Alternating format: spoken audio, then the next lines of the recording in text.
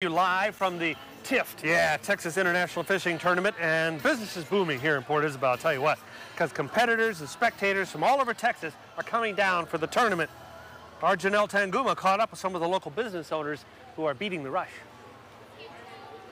We're pretty busy most of the time, especially right now in the summer, but there's the fishing tournament that's coming up. You know, we are getting ready for it. For local business owners in Port Isabel, a busy summer ramps up when the annual Texas International Fishing Tournament comes to town. Dora Ramos says she's no stranger to a packed restaurant, but that's not going to stop her from taking the extra step to handle more customers. I get all my people, make sure that they're all here, get everything ready, everything set up. You know, we have a waiting list all the time, you know.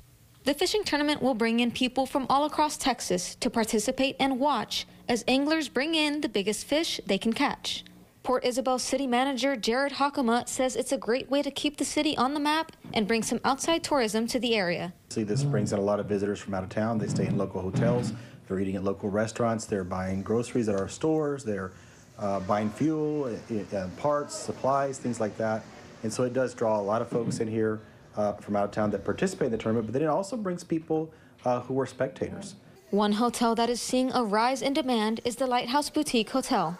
Owner Ana Marta Montalvo says all 10 rooms of her family-owned hotel are booked. We see a boost in business, and we are so happy when these type of events take place in the city, and we love having people come and visit Port Isabel. We'd love to have a lot of the fishermen come in. And the local business owners say events like this are what they look forward to every year, not just for the boost in business, but for the people who visit from all over.